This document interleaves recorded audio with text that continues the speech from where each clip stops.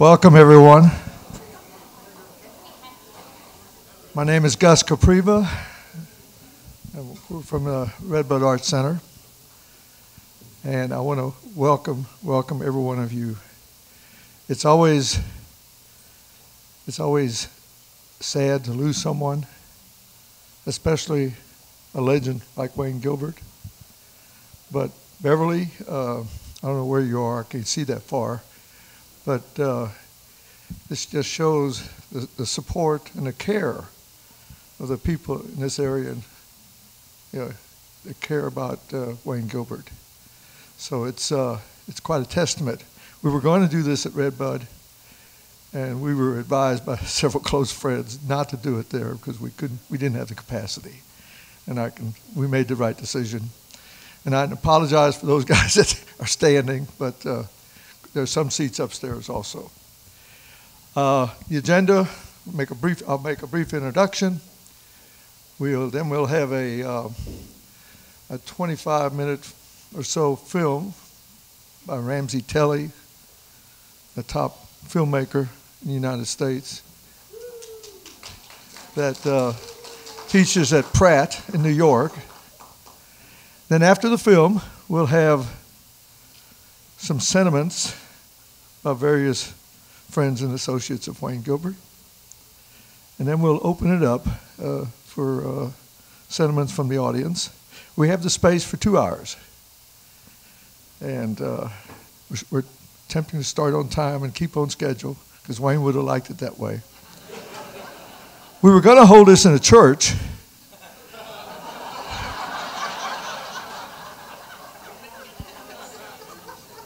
But I was advised that the gods would smite this all down. So I want to thank the Kessler Group to loaning us the use of this wonderful space. And so I'm going to start out. Sharon and I owned this place before selling it 8-9 years ago for 30 years. And this place has quite a history, and I don't know, Wayne and I, we always loved to tell stories, and he loved the story of this place. And he was here when it was a gallery in the early 2000s and so on. And a lot of people do not know the full story of the Heights Theater. This was the site of the first suburban cinema. It showed silent films. And then in the early 30s, it was one of the first air-conditioned theaters in Houston. So for years, it served as a neighborhood theater, and many, many people spent their childhood here. And even some of the illustrious people that went here, besides Lyndon Baines, Johnson, and Dan Rather, and so on, was Bonnie and Clyde. And Bonnie and Clyde lived a few blocks down on Harvard, and they moved every 3 months because half the Midwest and Texas were looking for them, but they attended this theater. And the stories are that they actually made love in that balcony over there during one of the Tom Mix cowboy films. So I always thought that was a great story. Flash forward 1968, during one of our another useless wars, the owners of the film decided to show an international film, I Am Curious Yellow. It was a XXX. Today it's probably PG-13. But they actually showed frontal nudity in '68. The owners made $3,000 that night, going from a cowboy film to XXX. And that night, after the first showing, and the cameras are still in the audience back there, in the foreground, it was either the Klan or the Projectionist Union, because this place was non-union, and they torched the place. So they filled the roof with flammables, and it caught fire. And it literally destroyed the theater, except the walls, the floor, and the facade. So flash forward, 87, it was a wreck. Sharon and I purchased the place. We put a roof on it, and we had live theater for many years, and it turned into a gallery, an antique store, and so on. And then it was purchased by the Kessler Group in 2015, and they had the means and the foresight to turn this into one of the top music venues in the city. And I'm so grateful for them for allowing us to be here. So, in addition, this place is haunted. Now, Wayne's spirit, I'm convinced, is here because he's allowing me to talk. But I, as an engineer, I'm open to the idea that spirits exist, because I've heard so many stories about this place. At 2 o'clock on Saturday morning, a lady in white goes from that door to the front. And I've had several people, including some of my relatives, that have slept here when they didn't have any place to stay, that this place is haunted. And it's still haunted. I haven't seen the ghost lately, but it's quite something. So I just want to give you a little history about this place. And Wayne loved the stories. We always told stories to each other. And so I think I'll shut up for now, and we'll introduce Ramsey Telley, an award-winning filmmaker, teaches at Pratt, and first ran into him in the Rubber Group in the early 2000s. And he is his last show at Redbud, he took a day out to film Wayne. So this is the last, you'll be looking at the last interview that Wayne Gilbert gave on film. So it's quite something. I haven't seen it, so this is a world premiere. And this theater for years was the home of the Sunday afternoon matinee. So pretend when the lights go out that you're at the matinee at the Heights Theater again. Thank you, folks.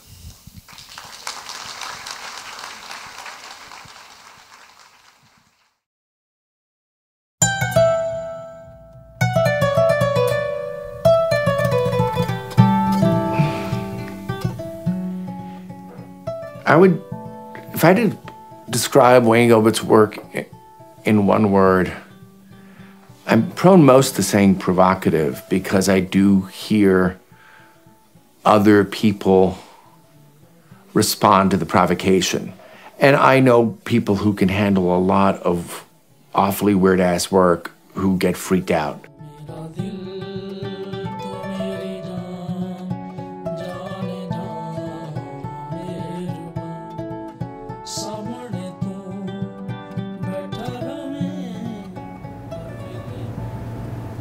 So, all right, let's get started. And, okay. So, when did you decide to start painting? Well, actually, it was about 1986. And what happened to me was that I got sober as an alcoholic and drug addict, and a few years later decided to go back to the University of Houston and take art lessons, because I began to draw at home and realized that I could draw. So I went back and got my degree in art, and then that was where it all began, actually. Roll camera. 1.2 Baker, take one. Mark. Quiet on the set, everyone. Yes, sir. Ready? Action. Action. I'm kind of a celebrity now, you know. Thank God all the young people had enough sense to understand the quality of good art. The old people, hell, they're yesterday's mashed potatoes, so I don't give a shit about them anymore. But, whoa, wait a minute. Let's just get through the bullshit here and talk about how beautiful you are. And maybe, if I'm lucky, I'll be able to get you to go outside with me a little while and get a little fresh air. What do you think, babe? You up for it?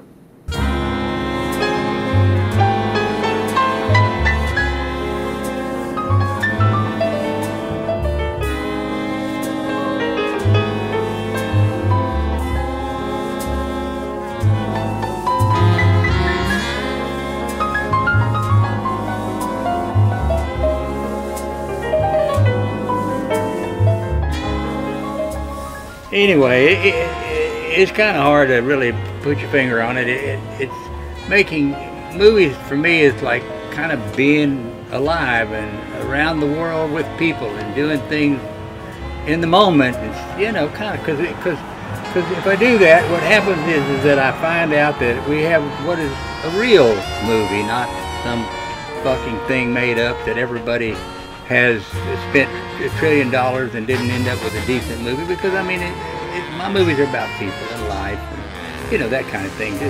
Just stuff that's worth being a part of, and if it works, fine. If it doesn't, well, fuck it, I don't give a shit. At the end of the day, who gives a fuck what he does? You know, I kind of like to really kind of maybe put you in a movie if I could, but, you know, we'll just see what happens. In the meantime, I guess we better go home. What do you think? Let's just go home. God damn.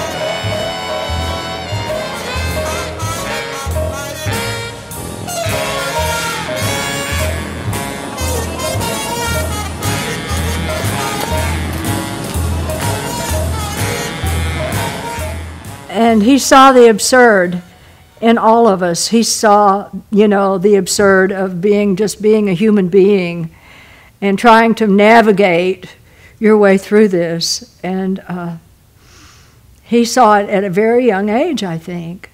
Wayne, his art is more or less about excitement. I don't like to think that I'm a social painter because I don't know if I really am. I'm probably more of a fuck you painter than I am anything else.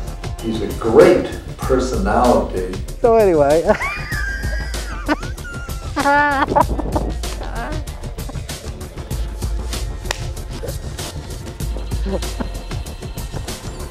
As far as his talent, he is a fantastic painter.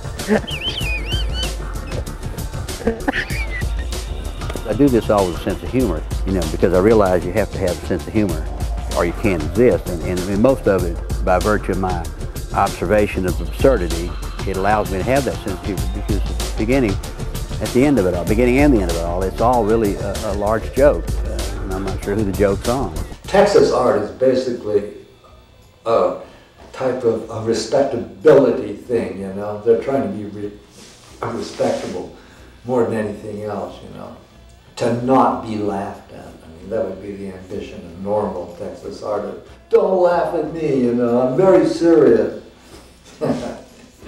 So they are very refreshing. They're going against this. They realize this official art is dead, of just having the art supplies as the thing you judge. Yet they do use art supplies in their own way. I'm always on the lookout for some new way to do a little change, to make a little corner turn. And it finally came to me on the 610 loop that I could use human ashes in my paintings.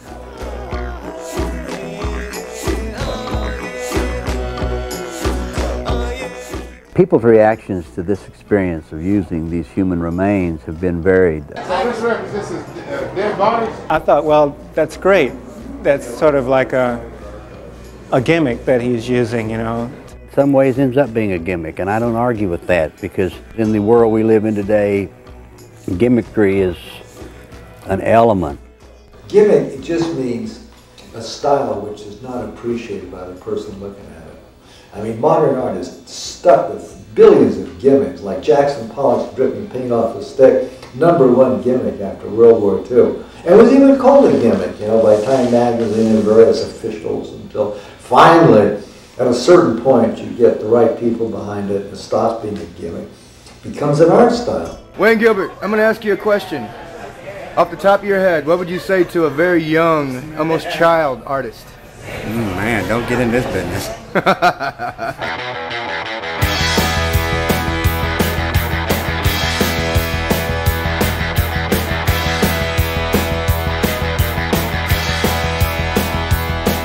was a beautiful day I had the radio on, I was driving. Trees went by, me and Del were singing Little Runaway. I was flying, yeah, running down a dream that never would come to me. Working on a mystery, going wherever it leads.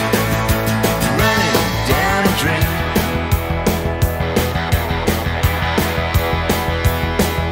I felt so good, like anything was possible. Hit cruise control and rub my eyes. The last 3 days, and the rain was unstoppable. It was always cold, no sunshine. Yeah, running down a dream that never would come to me. Working on a mystery, going wherever it leads. Running down a dream.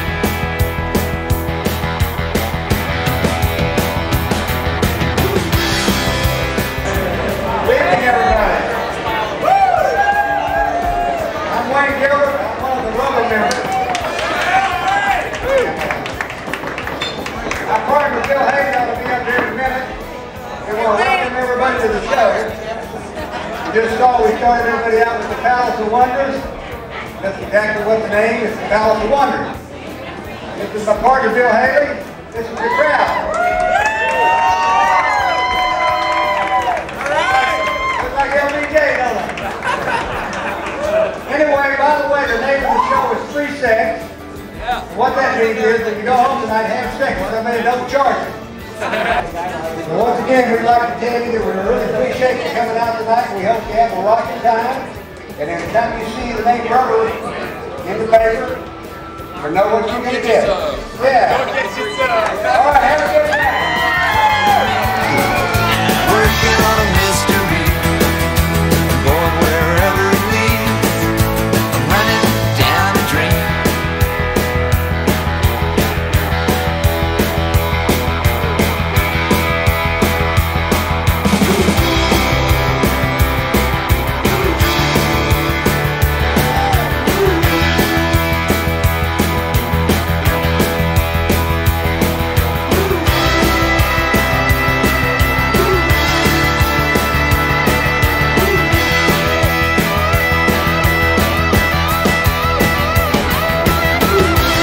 The reputation of Rubber in Houston was a very hard thing to determine. Those that liked it, loved it. Those that sort of liked it were okay with it. And those that didn't like it, didn't like it.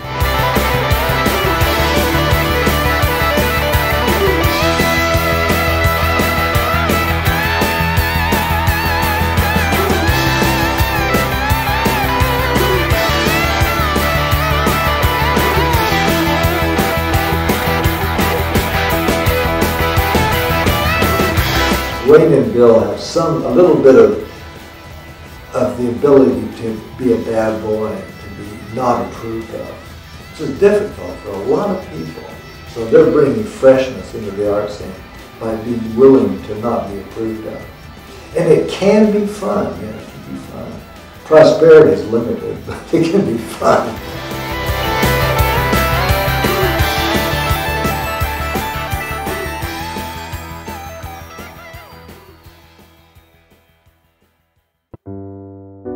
Camera. 3 Charlie, take 3, Mark.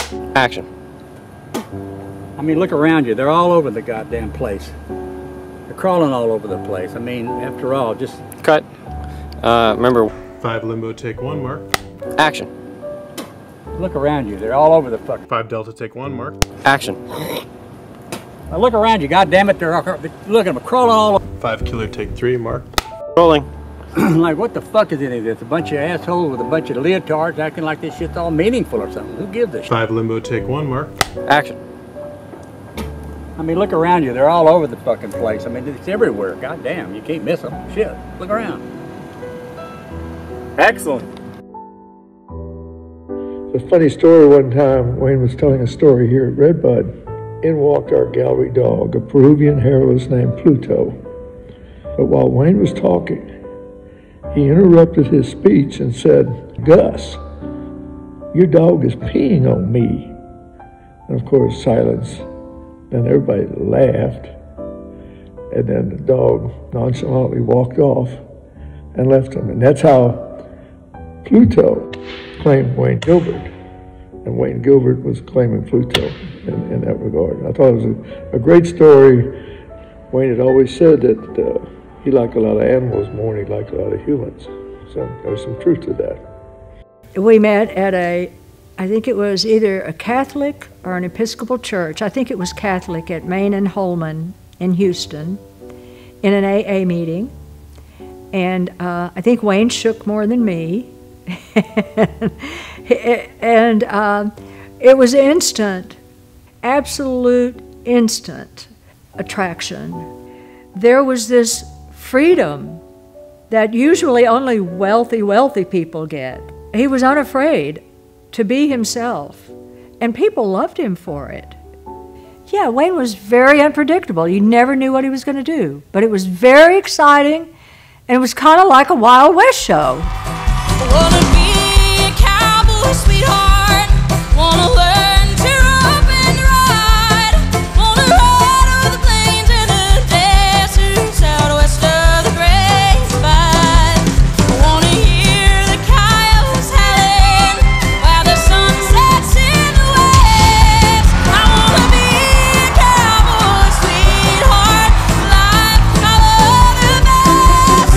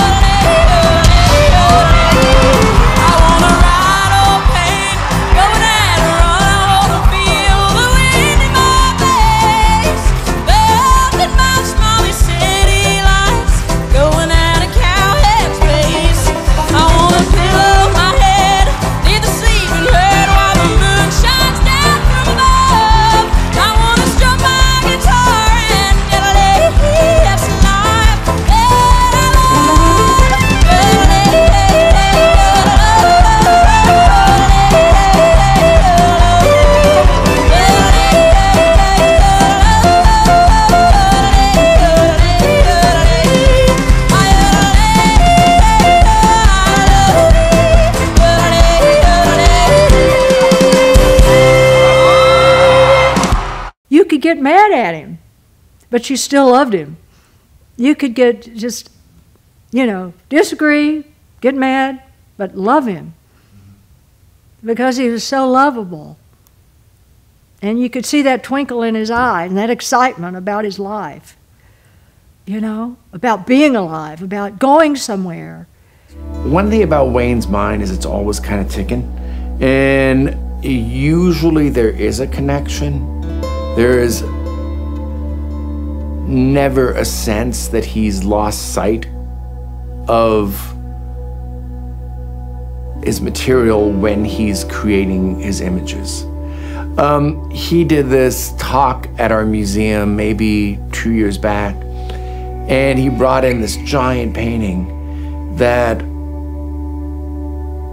was meant to be hung all 4 different ways, and different faces appeared in the course of it.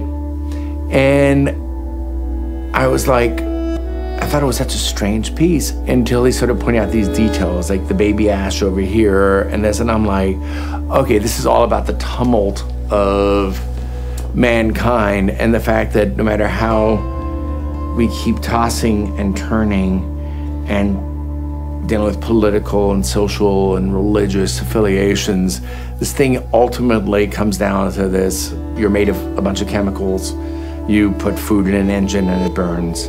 All of the really primal information about being human. He is asking these questions, and he wants us to ask these questions because these questions are not being asked, and it's not just that other artists don't ask these questions. Other society doesn't really ask these questions. It's an entirely different energy. It's not exactly releasing the soul back to the universe, but it's transforming it into something else, into something that's going to go on in some way, which is it's a very different stance on what death is, and what how we relate to the dead and to honor them. I mean, I think it's as much of an honoring as especially with these anonymous people that aren't claimed. By his own definition, they are sort of a testament to those that have been left behind and unclaimed. And then I think the messaging in the visual narrative is that of like Greek plays. They're just elemental stories, very easy to grasp and yet have great, meaning in our world, and they're very rich. Wayne Gilbert does not traffic in irony. One might think so at first, again, because of the pop art nature, but actually it's not ironic. It's a straightforward critique of consumer culture. It's a straightforward questioning of what is important and what is not. And first and foremost, I think people are uncomfortable with the fact that the cremains that he uses are of people who have been completely abandoned by their family, whose remains have never been picked up. Maybe people couldn't afford it, maybe they forgot. This is a social issue, the abandonment of the elderly, the breakdown of the nuclear family. This is why I think in years to come, historians will look at Wayne Gilbert's work and see that it's multidimensional. There are many sociological factors that could contribute to a wide spectrum of meaning behind his work. My vision of the work was a little bit fogged at first by the material. And I think, why? And my question was, why put so much emphasis on the material when it's really the ability to create form that is number one? And each painting he's taken each section of the painting is almost a different task. These are elements that he does individually, and then they're put together in such a way that you get the full statement. And that statement it's complex, but it feels it's as complex as our present is now. It's easier to think about the past because we've already edited most of it out. It's hard to think about the present because everything's happening at once. And that's what I get out of his work, a real intimacy with the present. And that's the essence of contemporary art. Contemporary art being different than modern art of the past or 20th century art. This is the 21st century, and I think what he has to say is really that. He's really bringing us into a century where death is an everyday experience, but where the man's imagination, his creative powers go beyond it.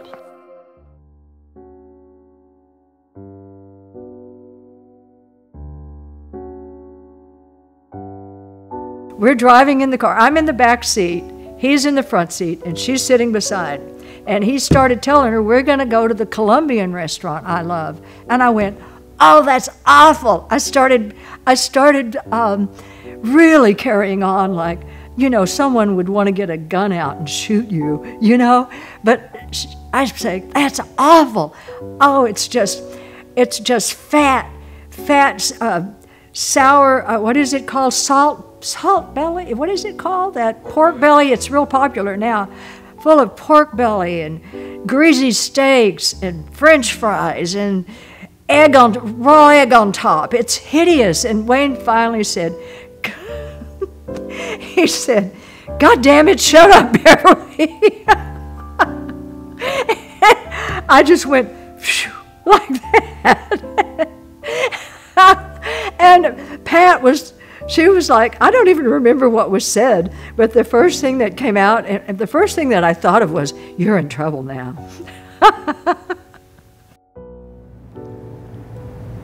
Do you have any last words for planet Earth? A what?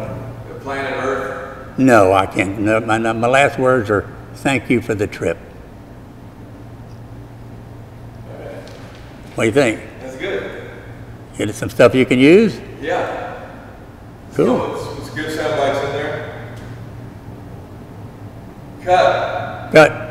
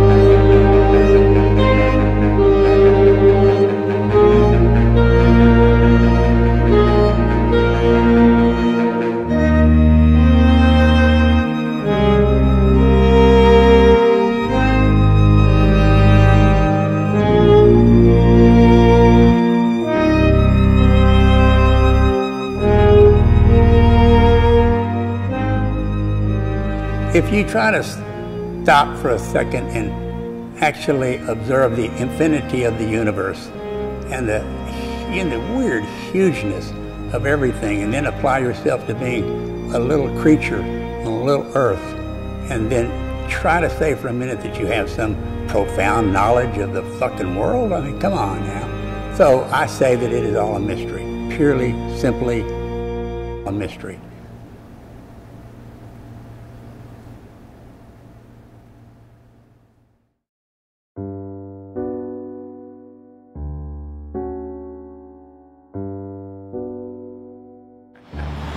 That's funny. That's great. That's the right for that. That's the answer to the whole thing right there. Yeah.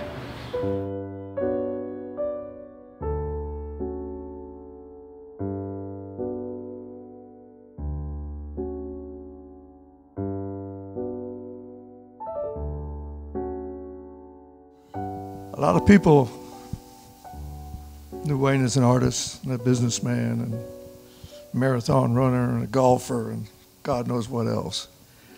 But he was also, as the Renaissance man that he was a poet. And we're going to have Stan Crawford read several of his poems that are, I don't know if they've ever been read before in public, but here goes. Stan Crawford.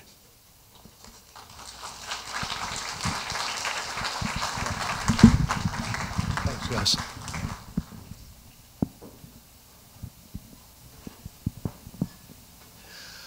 I met Wayne and Beverly in 2000 through my wife, Dawn, who had known them since the late 80s.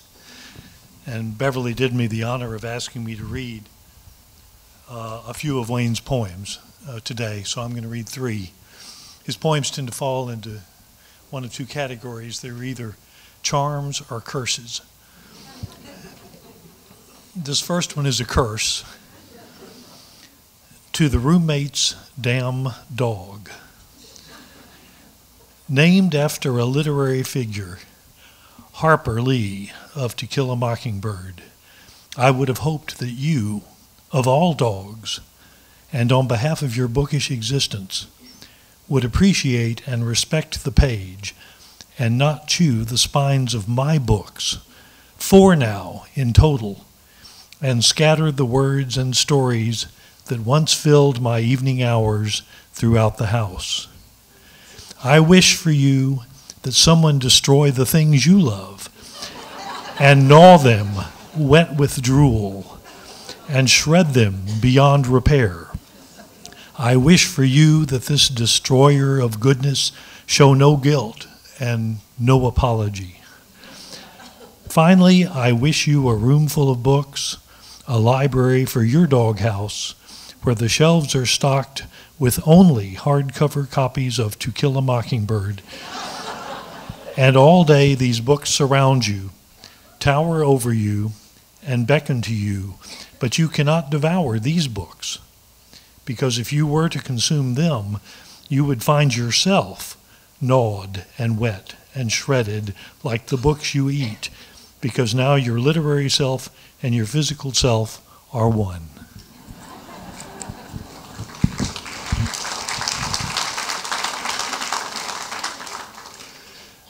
The second poem of the 3 I'm going to read is both a blessing, a charm, and a curse. And it's titled Ode to the Blessings of the Charmed Curse. Open the window so I can get some air. I will rest now and feel the breeze of time as it calls to me to remove my youth from its bondage and set free the memories I cannot seem to forget. The great marathon has left my legs quivering, and my Thor has softened. I want to go back and feel the fragrance of young sex and wild money and endless, reckless disregard for the other fucking people in the world.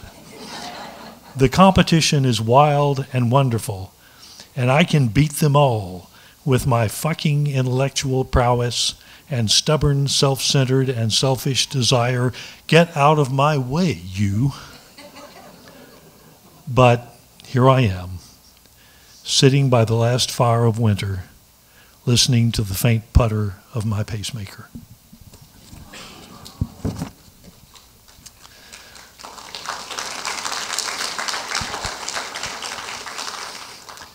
This last poem is Charm for the Creator. If you should see a work of beauty, painted, molded, or written, speak softly. Though cranberry stains of foolish moments, dripping down and holding fast, nothing can be done to remove this gift. Understand nothing but this. Should this work of beauty turn ugly, when time robs its proportion, say loudly, this stain that removes itself from us is also the death of you, my friend, who is seen with eyes, heard with ears, to deny that gift. Understand nothing of life but this. When these words are spoken, you will understand. There is nothing in life but art. Thank you, Wayne. Rahul, are you here? You're next. With some sentiments from Toby Camps, I believe, from Germany.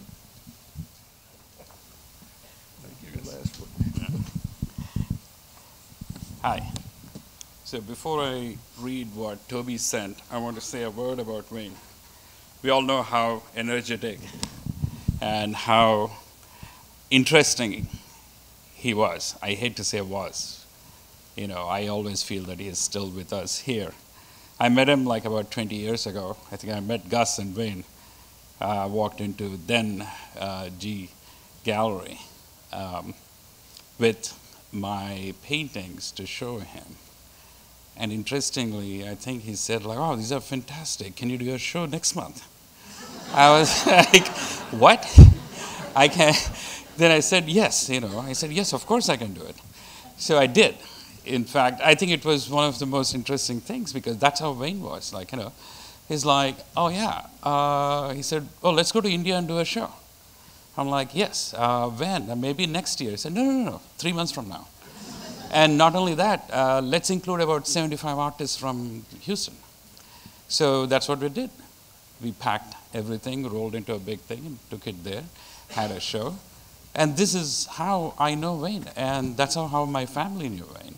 My kids grew up with him, and they know him dearly, and they miss him dearly. Beverly and Wayne are part of my family.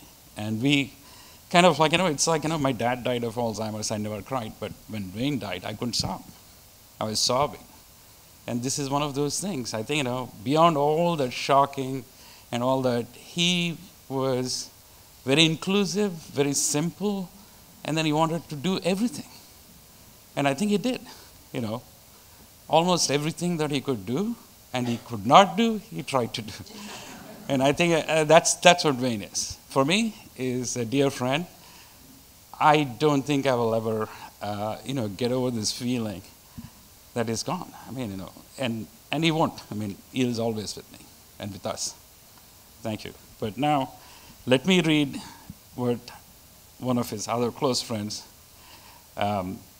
Toby, sent. Wayne and I met once a week for lunch for over 10 years. He would come by and scoop me up in his big Lexus sedan and take me to some interesting place for lunch, a buffet in Little India, Asia Market in the Heights, or a funky old cash-only cafeteria. He drove fast and confidently, switching lanes so gracefully that no turn signal was required. Often, while fielding a call from his beloved Beverly, Wayne knew Houston like Dante knew hell, and he loved it. We would talk and talk and talk about art, politics, the meaning of life. There was occasionally some swearing. He would fill me in on his projects and experiments, his customized sets and traveler hat with the brim diameter reduced ever so slightly, about his outings with the rubber artist group, about his travels around the world, his presentation at art schools, galleries, and fairs, and even his flirtation with a mullet hairstyle. I remember one ride during which he informed me that he was wearing 2 different colognes, one on each side, so he could choose which way to angle in on someone. I think, talking about that, Beverly, I think you remember, like in Delhi, he was wearing 2 colored shoes, right? And a little boy with a big, polishing thing, came up and said, looked at him and said, I can make them look the same color.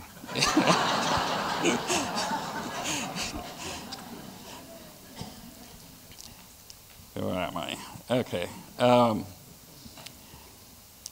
I absolutely loved the idea, but I confess I had to roll down the window because he had applied these colognes just before I got into the car.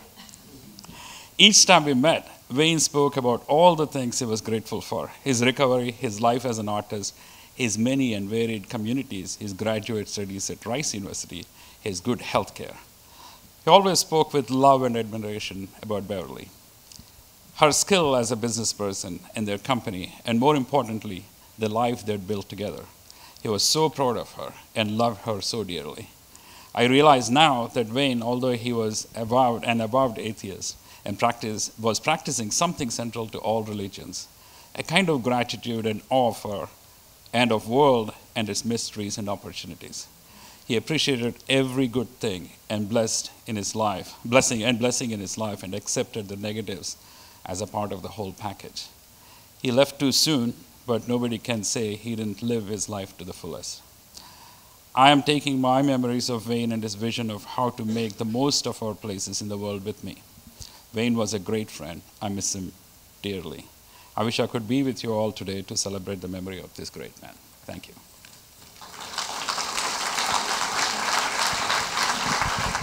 Wayne and I, and a lot of us, we did at least 7 international shows, from Shanghai to Istanbul to Athens, Thessaloniki, Lima, Paris. A lot of you guys were in those shows. And one day, as a joke, and this is about Wayne's courage, his don't give a damn attitude, which I loved.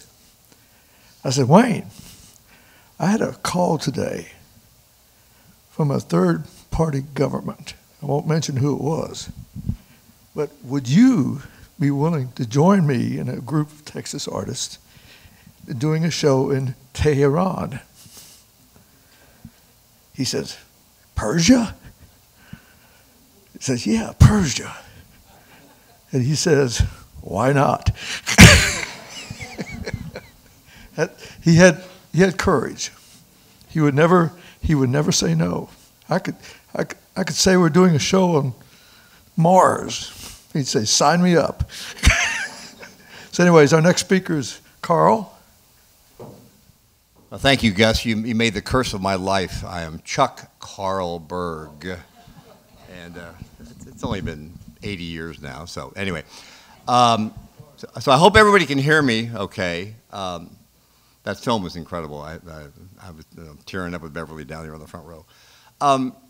Years ago, when we were at a memorial service for another one of our members, I was talking to the priest at the Episcopal Church, and he said, you have to get it right because that person is there. He was serious, and I said, well, what do you mean? He said, well, I've done a lot of funerals and a lot of memorial services, and they're there, and you better get it right, so we're going to get it right today. This can be participatory, by the way. How many people have known Wayne as an artist? Hey, look at that. There we go. How many people know him as a gallery owner? Yeah, there we go. And then how many people, this is to make it smaller, how many people know him as a businessman? Incredible businessman. Okay, and then how many people know him as a salesman? He was one of the greatest salesmen I've ever been with. And I've known Wayne 40 plus years because I'm in the advertising business, and Wayne would do work for us. And actually, he was a salesman for this incredible woman named Beverly Gilbert, who would, back when, this is before the digital age, and half the room doesn't know what that was, but she would paint on a chrome, an 8x10 chrome. She would retouch a photo, and you didn't even know what was there before because she was, I don't know what you use, a mink brush or some sort of fine brush. She would retouch things out. And so Wayne was selling her what she could do like nobody else, and it still exists today in the digital world. But the other thing is, how many know Wayne is a spiritual guru? There he was. He was, you heard the mystery and the creativity of his life and what this is all about. And I put down here how many knew him as a genius. I think he was a genius. I think he still is a genius. I put that down here. But to me, I know Wayne more than any other thing as my sponsor in AA. And I've got 32 years, thanks to Wayne. Oh, no. Wayne had 46. I'll never catch him, But we were outside. We play poker a lot, And I thanked Wayne. I said, Wayne, I want to thank you for saving my life. And Wayne has humility. He said, I didn't save your damn life. AA did. And I went, okay, thank you. But I give him credit, and he really did. The one last thing I have to say about Wayne, we had lunch a lot, and I told my wife Gail, I said, we talked about things that would just go on forever and ever. I'm sure many of you have had that same lunch. But we were in the Galleria one day, and it was a crowded area, and we were talking. And finally, this woman next to us stood up and got up and left. She said, you goddamn liberals are going to ruin the world. I don't know about that, but I do thank Wayne. I love the man, and I'm so thrilled that he is here and enjoying this wonderful, wonderful ceremony and things that we're having. This is incredible, and I'm sure Wayne is enjoying it as much as we are. Thank you all very much.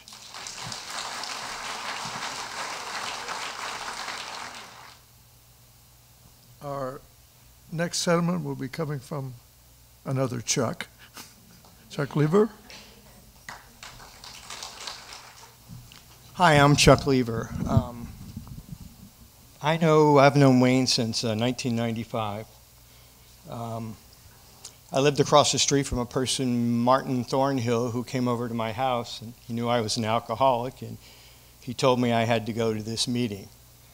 And I told him I was doing something else, and he told me that he wasn't asking me, he was telling me.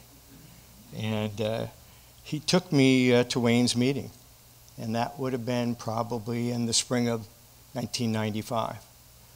And I continued to go to that meeting, and I think the last meeting Wayne had was 7/31 of this year. He was a dramatic individual. He had an enormous power to energize people, to make people feel comfortable. There's a lot of talk about his art today. He loved 3 or 4 things. The thing he loved the most was Beverly Gilbert, without a doubt. He loved AA. He believed AA gave him the life to be able to love Beverly, to be an artist.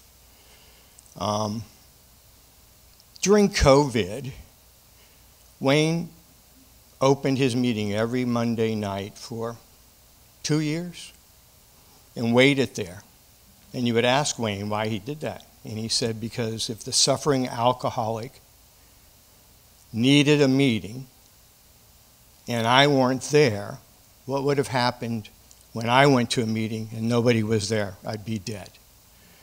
Why that was so impactful was because Wayne had a serious heart ailment. Beverly told him if he got COVID, he could die. It didn't matter to him. What mattered to him was the suffering alcoholic. Our meeting would begin by Wayne demanding that we would say that our primary purpose is to stay sober and help other alcoholics achieve sobriety. That was the driving force behind him. He believed that whatever he had was enabled by those people that came before him. He made it the coolest and most unique place to be. He loved being able to provide that relief for the alcoholic. But also what he loved to do was to be able to show the alcoholic that life wasn't just about Alcoholics Anonymous, that it was much bigger than that. He would talk about his life in a small apartment in Montrose, driving a Pinto without a fender, to going to where he was around the world. I would receive text messages from him over the years from all different places and the joy that he had in that. And going to AA meetings in those places. He was a remarkable individual that's very difficult to understand in Alcoholics Anonymous unless you were a part of those meetings because they were transcendental. He reformed and changed people. He gave them hope.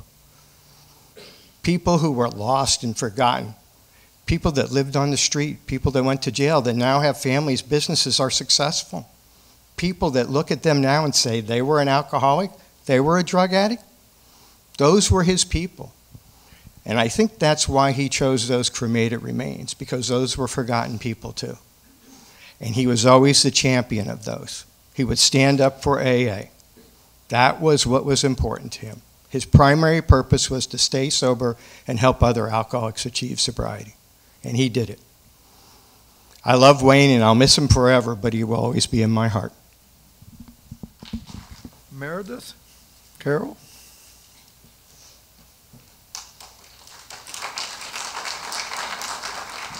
Hello, I'm Meredith Carroll, and I've got a little cheat sheet because I get nervous up here. And first of all, when I walked in, I thought everybody would be in bright colored clothes, and because Wayne was so on fire with life, so I felt a little weird, but I guess that's okay.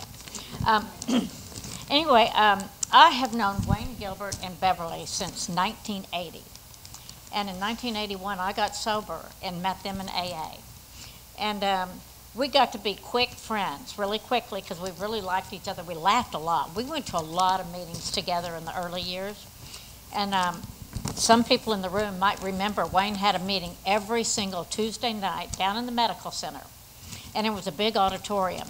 And he always had a leader, but he always introduced the leader for about 10 minutes. because he always had something wise to say or something he wanted to talk about, and he always made people laugh. And that's what I love so much about Wayne. And he and Beverly were, you know, always together. And, you know, Beverly was always kind of quiet and shy and in the background, but everybody knew who was running the show, and it was Beverly. Yeah, and he knew it too. And he also did a meeting at St. John's every Saturday morning, some of you might know about, with Red Rogers. And the two of them would sit up in the front of that meeting for years and years. I went there for years. And they always sat up there and cracked jokes and, you know, made fun of, not made fun, but made tragedies more light, because we're all in this deal together and we could all laugh together. And they taught us, the Waynes and the Red Rogers taught us that we could laugh about our lives. And, you know, it's just amazing, the people that come into your life, what an important part they play in who you become. And we also had we had a little group of friends we had a lot of fun with in the beginning.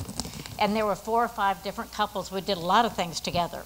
And sometimes we'd go golfing. They golfed a lot better than I did. I tried, but they golfed okay. And sometimes we even went on golfing trips together, which was always interesting. But we always had a great time, really good time. And I remember one night, we were on the way back to the hotel from golfing, and Wayne said, I got to stop at the grocery store real quick. I said, well, what do you need? I just need some Haagen-Dazs real quick. Just stay in the car. I'll be right back. Well, you know, anybody who knows Wayne, and he was totally strung out on ice cream. Totally strung out. That was his habit of the day. And, you know, he didn't want one thing except Haagen-Dazs. I had to go to a store that had Haagen-Dazs. So 10 minutes later, I'm like, okay, I'm going inside, see what he's doing in there. So I said, what are you doing, Wayne? He said, well, all 10 of these cartons have freezer burn on top of them. Look at this. And he opened it up. That's before they had plastic on top. But he opened it, look at this freezer burn. I can't eat that. He'd close it and put it back. So he went through 3 or 4 more, and he said, finally. And he found one without freezer burn, and he bought it. But that was really important to Wayne. But and we also had this gourmet dinner club. We'd all get together, several of us together, and we'd all take turns picking a restaurant and picking the menu. And you know, the chef would make us a special private dinner in a private room, and we always had so much fun. So we were into the golf, and we were into AA, and we were a big time into food as well. And we also, I did a lot of running for a while with Wayne and Beverly. I'm not a runner anymore, but I was for quite a while. And at one point, they got me to sign up with this, this track group over at Rice University, running track. I said, I don't want to do that. That's way too much work. Oh, no, you can do it. Come on. You got to come do it with us. Well, I tried it, and you know what? Their legs are a lot longer than mine. And track, and it was terrible, but I stuck it out for a while, but I finally had to drop out. But you know, for those first several years, this group of people and a lot of other people in AA, we all grew up together. We grew up together. I was 26 years old. Everybody was pretty much our own age, and now look at us. I'm almost 70. But we grew up together, and we learned a lot of things from each other. We were there in good times, bad times, happy times, sad times, when people passed away or people had brand new babies. Like the day our son Chase came home from the hospital, Wayne and Beverly came right over, and Wayne looked at him and said, oh, he's a cute little thing. And I said, here, you want to hold him? No, I don't want to hold him. No, I just want to look at him. But he was always so funny. Wayne always had everybody laughing, and that I really loved that about him. And, you know, a little years down the road when he really got big into his art, and I'd go over to their house and visit with them, I saw all this stuff on the, if anybody has not been to their home, it looks like an art gallery, you got to go see it. It's something to see. And I'd walk in and say, I think he liked to see the look on my face. Oh, come look at this new one I have. And I'm like, I don't know what to say. Some of it was pretty wild and crazy. And then when he got into some of the using the human remains, I thought, man, Wayne's getting really strange. But then he started telling me all about it, and then I realized, you know what? I think that's a fabulous idea, because he was using human remains that nobody picked up, somebody that was left behind and forgotten, and he honored them by putting them in a painting and showing them to other people. So they, in the end, were very much honored, and I thought that was a great thing to do.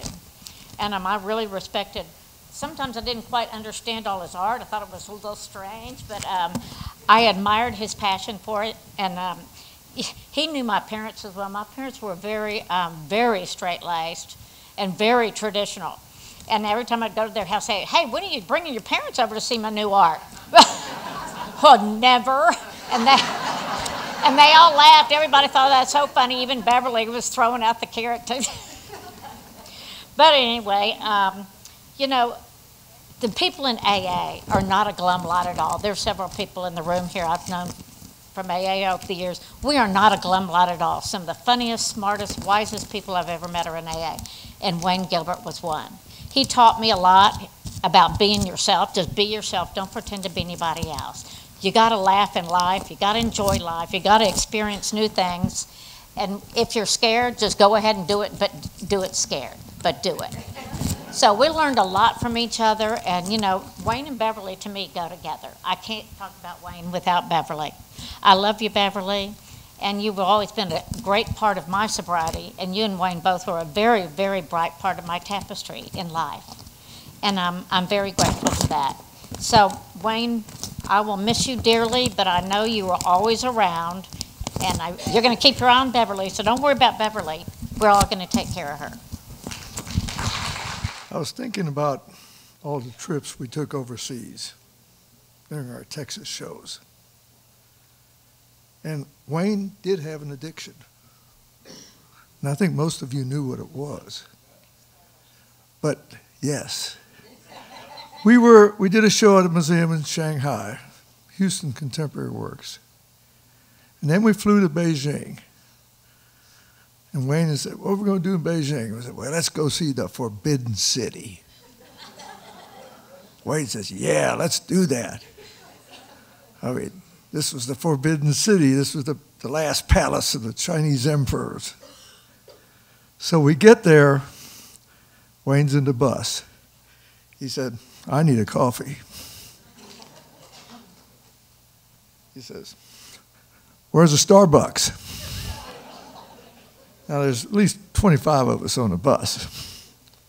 Somebody says, "Get a rope." We couldn't find a Starbucks. So we arrive at the Forbidden City, go through those giant yellow gates, and lo and behold, we're going in, and Wayne's down and out because no Starbucks. And we get there, and in the east corner of the palace grounds, guess what? There's a Starbucks.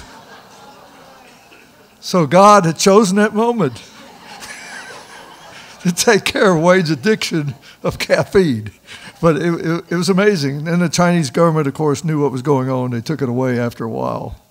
But Wayne was one of the few Americans that ever went to Starbucks in the Forbidden City. Next we have Brandon Zach of Glass Tire. Are you here? Come on up.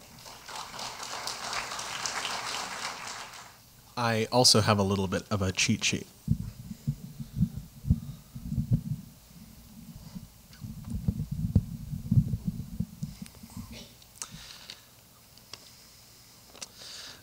Thank you all for being here today, and I'm humbled and honored that Beverly asked me to stand up and say a few words about Wayne. Wayne was one of the most singular people that I've ever met, so to try and stand up and say anything about him or surmising his character in 5 minutes at a memorial seems like a fool's errand. But I'm going to try to do my best if you'll bear with me. I'm going to talk about Wayne, the artist, the gallerist, but also the person. So the more I got to know Wayne, the more impressed I became with his sincerity. He had this way about him of interacting with people and a way about him of looking at and thinking about art and what it could do in the world. And I think his sincerity around art and his belief in everything that he did really stemmed from his belief in his true love of people as people. If you ever talk to Wayne at an opening or at his own gallery or wherever, he made you feel seen in a way that was just immensely genuine. And in a world that oftentimes has a lot of people who are focused on promoting their own initiatives or who are obviously for their own reasons looking out for themselves, this was one of the most refreshing and unique qualities about Wayne. Because this was who he was, it means that he centered other people in his own life. In everything he did, he removed himself from the spotlight, and he was always focused on platforming others, sometimes to his own detriment. But it was important enough to him that that's how he operated, and he knew that if he could help other people achieve what they wanted to achieve, that he would benefit in the process and that all of us would benefit in the process. This is obviously seen in his gallery, which operated for countless years and showed dozens of artists. He trusted artists in a really unique way that not a lot of people do. And he believed in their work and made them feel like full partners in whatever they were doing with him. He made their work feel worthy. He made their work feel seen. He also didn't censor or gatekeep them, which was one of the most refreshing things about him. So because of that, his gallery, in addition to the other meeting places that it became a meeting place for all of the artists who didn't really have a place to call home. It plus the Redwood Art Center just became this own little community within the Heights, within the larger art community. But because of that, and because Wayne was who he still worked to bring everyone else there also. He believed in the dialogue that the community deserved. He believed that people needed to interact with one another and needed to know what was happening. Because of his work at the gallery and just bringing everyone together, he's a person that I think of as a scene maker. So basically, there's this pantheon of people who have helped make Houston the place it is now for art and for artists. And a lot of that work is behind the scenes and goes completely unacknowledged. And part of it also is that you don't really realize how much someone is contributing until they're not around to contribute anymore. And I know this was, is, and will be the case with Wayne. Wayne also always centered other people in his own art. As we all know, his work was made using unclaimed cremated remains. And his ultimate goal, as many people have said on this stage before me at this point, was dignifying people as people. He believed that whoever someone was, they were worthy, and their story was worthy of attention and of respect. And through no fault of his own, that message oftentimes got lost. There was a lot of sensationalizing around Wayne's work, and that's never something I saw him lean into. Whenever he talked about his art, he was always just ardently sincere. He was sharp, and he knew how his work was perceived, but he didn't let that stop the idea, the conceptual rigor, even though it was oftentimes lost in the conversation around it. He persisted because he believed that the work and the ideas would come out in the end. In many ways, I think Wayne was ahead of his time. He was really an artist's artist. A lot of good art or groundbreaking art isn't easily digestible. It makes you uncomfortable, and it makes you think. And Wayne's art did all of this and more. So I only hope it's a matter of time before we're able to cast off the preconceptions about it and instead see Wayne's work how he did. And I know I'm also very much preaching to the choir. Even though Wayne's no longer with us, I'm heartened that Beverly still is. Art doesn't happen in a vacuum, and similarly, people like Wayne are able to exist because of the loving support that they have behind them working with them and recharging them. Beverly was Wayne's behind-the-scene partner in crime, and I know that in her own way, she'll continue the legacy of what the two of them have been doing together for the past 30, 40 years. Houston's always changing as a city. That's kind of its hallmark. And without Wayne, it's not going to be the same place that it was. Even so, I'm grateful for all of the work Wayne put in to help make our city what it is today. You can't always get what you want, but you oftentimes get what you need. And Wayne was what our city needed, and I think we're all a little better for it. Thank y'all. We have another half hour or so. We have the space till 4. We're going to open it up to sentiments from you guys in the audience. So whoever would like to come up and keep it under a few minutes. Here's your sentiments. Lester, are you coming up? I think we lost Lester. So, who would like to say a few words? Give us your thoughts. Don't be shy. I know you guys aren't shy. Lester, I thought you were coming up, but I didn't realize you were going in the alley. And that one sentence has really helped me more than anything other than a prescription for trazodone. But and then just the other thing I want to say is a few years ago, someone in my family came to me and told me that they were an alcoholic. The first thing I did is I said, I've got to get you with Wayne. And that happened. And that person is now clean and sober for 2 years. And what Wayne said to that person in my family helped him more than you could never know. And I just think Wayne was one of the most special, I could almost say the most special if Gus wasn't on stage with me. Just one of the most special people that I've ever known, and certainly in the art world, there has never been anyone other than Gus. Like Wayne. Thank you. I'll pay you later.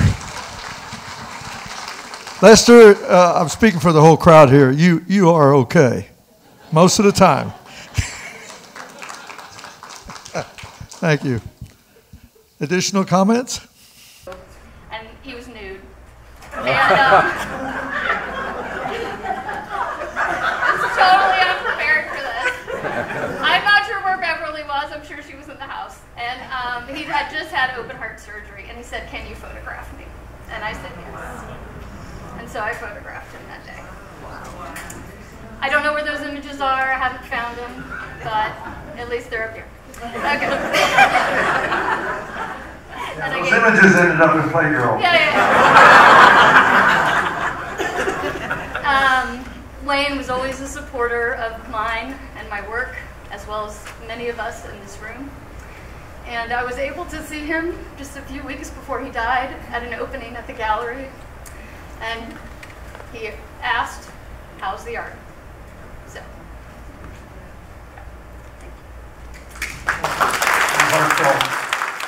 Wayne, and I think that's why he always was speeding in his black Lexus.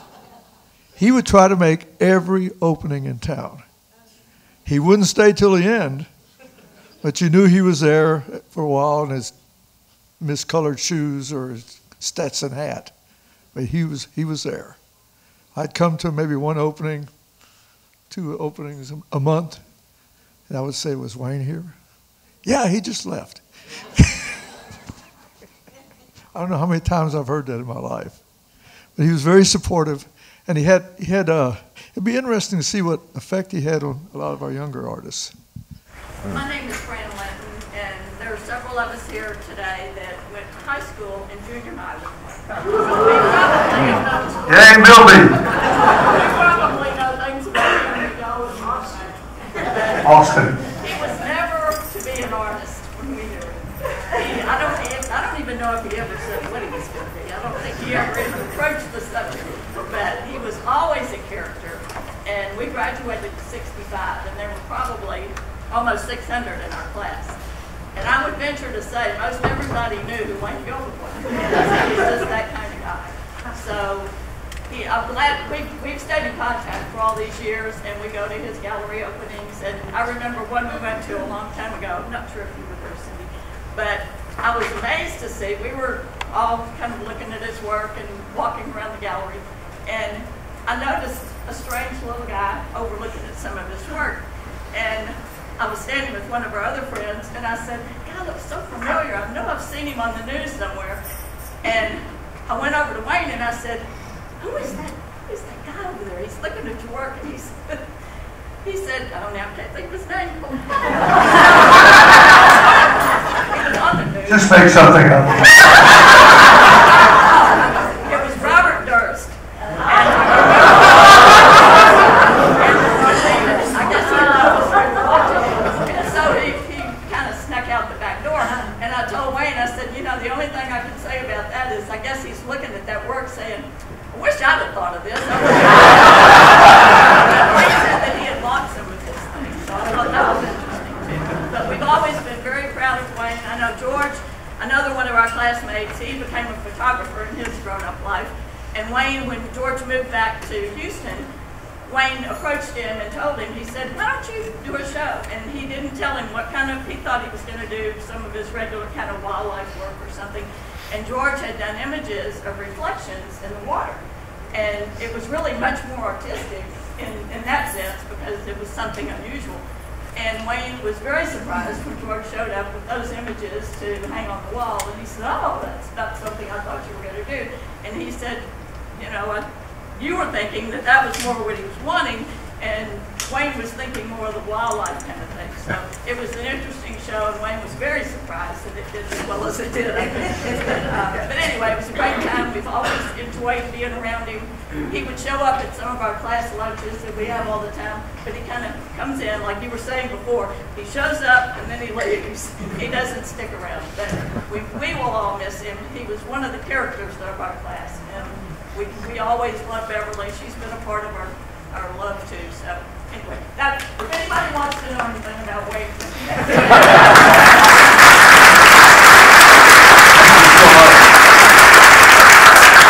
That's an old story.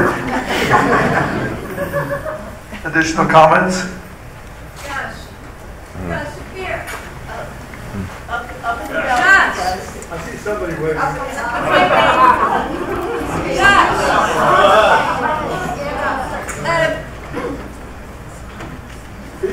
My mom, well, all my parents were Southern Baptist, and we had art collectors.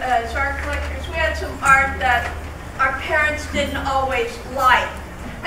In our dining room, as a joke, I would always sit my mom across from a nude by Dixie Friend Gay. And finally, Mother complained about it and said, you know, do something. I'm tired of sitting across and looking at that woman's breast. So the next time before Mother came over for dinner, Byron and I moved some art around, and she sat down to dinner in her normal spot, and she said, oh, thank God you moved that. And I said, yeah, that piece is by Wayne Gilbert, and it's made from human romaine. We love to get our parents. I always knew when we were selecting a show or whatever, when my mother liked it, we were going in the wrong direction.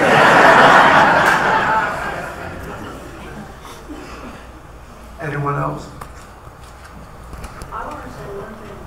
Beverly, Yeah. this is unexpected. Well, I just wanted to tell Sarah that she wasn't the only one. I was sitting in my office years ago, and I looked up, and an elderly woman went by in a house coat. And Wayne, then later on, Wayne had a show, and I said, Wayne, what's going on here? And he was photographing art models for this show. that was just about canceled because the people where it was shown were so offended by the Anyway, I just wanted to tell you about that.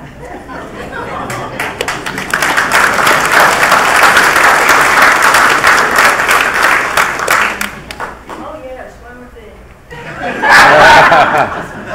And I was worried she wouldn't talk. But the problem is shutting me up when I get started. We do have a hook in the back. Oh, I don't. No, I don't. Am I talking loud enough? I just want to thank everyone here who came out today, and I want to thank all of the people who have helped me so much, who have kept me alive in the last few months, and I have never felt so much love, and I really don't even know what to say about it except thank you so much, and I love all of you, and I'm glad you're here.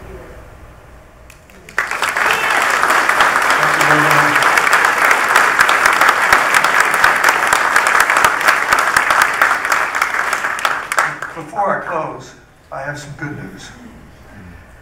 When Tanya Peterson curated Wayne's last solo at Redbud, which did quite well, and a lot of you attended, that's why we're here today, because we couldn't hold a capacity. We talked to Wayne about his legacy. And what's going to happen when we're all gone? What's going to happen to Wayne's art in the future? And we came up with the idea to see if we can get a museum to accept one of Wayne's pieces. So we asked Wayne, I said, hey Wayne, you want Redbud to try to get you into a museum collection? He says, no. Nobody wants this stuff. So I waited half an hour. Came back around. Who are you thinking of? And I said, what are we talking about? We did this all the time. He said, well, how about the Menil? I said, yeah, that's a possibility, but you know, I won't live to see that. We don't have the 5 years required to get that through the committees. So you're saying that you actually want to be in a museum collection, because we're talking about your legacy in the art world. Because the rest of the legacy, you know, is going to pass when we pass. And so now nobody wants it. I said, well, let us try. So we submitted one of his, I consider his masterworks, Stars and Stripes Forever, the flag piece, which some of you are familiar with. Tanya contacted the museum. Do you have interest? Yes. They accepted the committee, have to go through a committee. The committee accepted it. We turned it in as mixed media. The curator calls me. What's in this mixed media? Earth-type materials. He says, you're shitting me. I know what's in this mixed media. He knew. And so I want to announce that we have the first acquisition by a museum of Wayne Gilbert's work, the flag piece, by the Ogden Museum of Southern Art in New Orleans, Louisiana.